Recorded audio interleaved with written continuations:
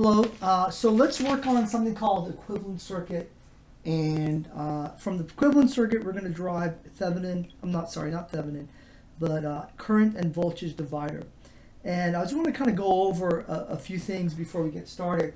What you will need, obviously, you will need a calculator, okay? Just a regular calculator or scientific calculator. You will need stencils, plenty of erasers, and obviously a pencil, okay? Without it, please don't do this in a pen. You will have to redraw diagrams over and over again, okay?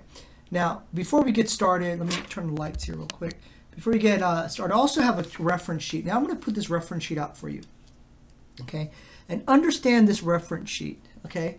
So number one, this, if you go from node to node, if I have A to B, okay, and I teach two resistors along a path, that's A and B, right? Then it's called a series circuit. And the series is basically defined as, and let me clean up this handwriting for you to make things easier. A series is basically REQ, and you're just going to call this REQ or REQ1, it doesn't matter, R1 plus R2, okay? Now, if it looks something like this where it splits, and the ratio is 1 to 1, it has to be 1 to 1, okay? So then what you're going to have is what you're going to have in a sequence is an REQ of R1, R2 divided by R1 plus R2, and that is if you have two resistors, okay? This is the parallel. Now, if you have two or more resistors, so if you have another resistor down here, okay, that's an R3, then you will use this equation, R1, R2, R3, R4, like that. Okay, for the most part, you're going to use the top equation more often. Now, I'm going to let you pause the video right here and really have this equation sheet out for you. Once you have this, you will use this as a reference, as I will use this as a reference to do all my circuits, okay? And be able to recognize either a series or parallel. So let's get started, right? In this example, okay, we have a basic circuit, and we're going to give it values, right? So we're going to give the VS values of, let's say, 5 volts, okay? R1, we're going to say it's 5 ohms. R2 will be 10 ohms. And let's just make R3 10 ohms, just the sake of making things easy, okay? We don't want to make our numbers too difficult where we can't do them. Now, here is how we operate, okay? So the first thing is we work from the outside in. You do not work from the inside out. So you don't work in, I'm going to use the pointer, in this direction. You're going to work from this direction, okay? So what you want to look at is basically your resistors right here, okay? Now take out your reference sheet. Now, I'm going to have a node here and a node here, right? I'm going to draw in my nodes. If I travel from here to here and here to here, does it resemble this or does it resemble this? Clearly, here is one path, here is two paths. Now these are 1 to 1.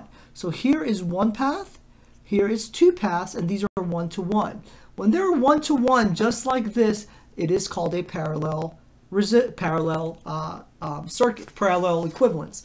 So we simply take this concept here, and we're going to just call this REQ1, okay? REQ1. We're going to set REQ1 equals R1, R2, R1 plus R2. And I'm going to do it side by side for your reference so that you can see it, right? And this is two resistors.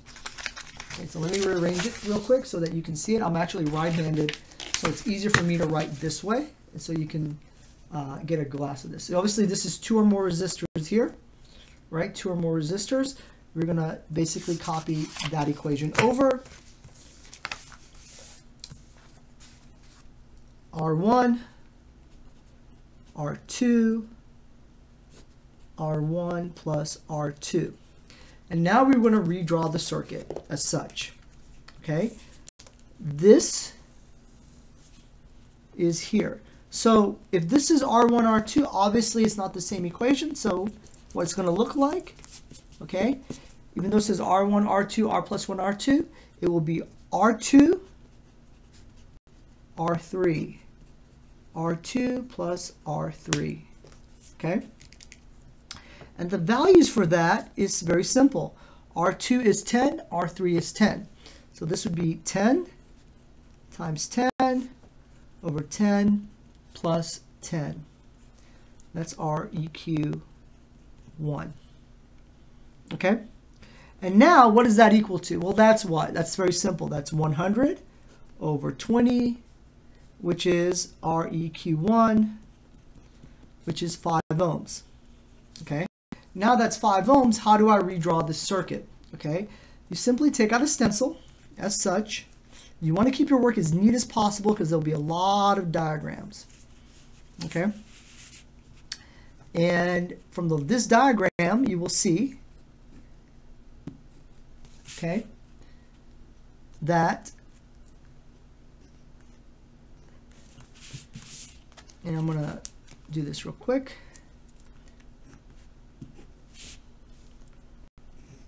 Okay, as such. So this is R1 and REQ1. Just like that. Okay? So this resistor here, these two resistors here are parallel because they reflect this. They're going to use this template equation. You get, which is here, you get an equivalence. And now this is reduced to one equation. So this is here. Okay? I'm going to draw little arrows for you to help you with this. Now, obviously, now we look at, our objective is to get down to one resistor, right? So now we look at this again. This is VS again, okay? From VS, we go from here to here. So what do you do? What do you do? Does this VS, was this set of resistors here, if I go from here to here, okay, does it look like this or does it look like this? If I travel, does it branch? No, clearly it's not branching one to one. So it clearly covers two resistors in one path. So it has to be here.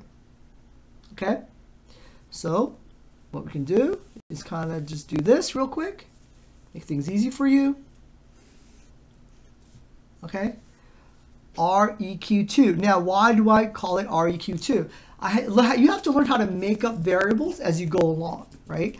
You're really learning to list variables that do not really exist, and you have to be able to, I double spoke there. You have to be able to create variables to fit in the intermediate range, okay?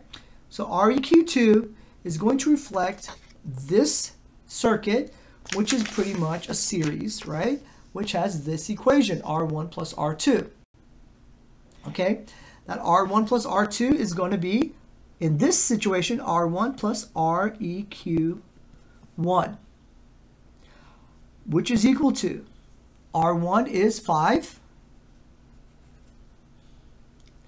R equivalence 1 is 5. See how we keep track of these things? Is 5, which is 10 ohms. What do? I redraw the equation again. Okay, I redraw the equation. As such,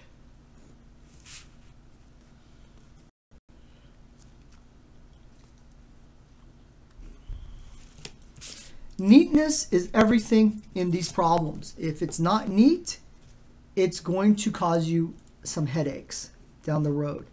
Organization, neatness, clarity are critical components of understanding how to do this, okay? Now you have a plus VS. Now you have REQ2, okay? And that value is here, okay? So what do we do from this position, right? What do we do? Well, we got our equivalents, we got everything, okay? We simply, now what we do is we said, okay, notice you will not want to go more than 3 circuits a page. You know, you're going to end up running out of space. So the rule of thumb for all these problems are 3 circuits a page, where you have a diagram on the left and your work on the right. Now, if you want to draw in arrows like I do, that's fine for clarity. It's okay. But again, remember, diagram, either right or left, and your work on the other side. Organization is key. Okay?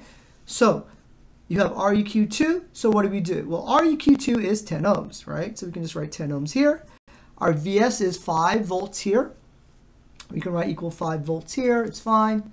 Okay? And then what we're going to do now is draw an I, right? Because you got to have a current. Now, your current is going here.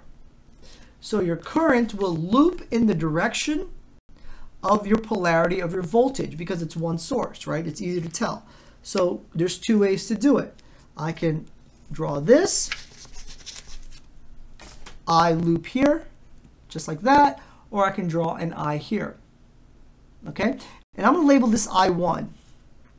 And you'll see why later I'm going to label this I1 as we do our voltage and current dividers in our next video. So I here is the same I here because it travels in a loop. Okay? I drew both. You got to have to draw one or the other. You don't have to do both. I prefer, but you got to have one of them. Okay? And you simply write in the equation V equals IR. This is a standard equation. So I1 is VS over REQ2. Okay? If you're confused on that step, just understand that I equals V over R.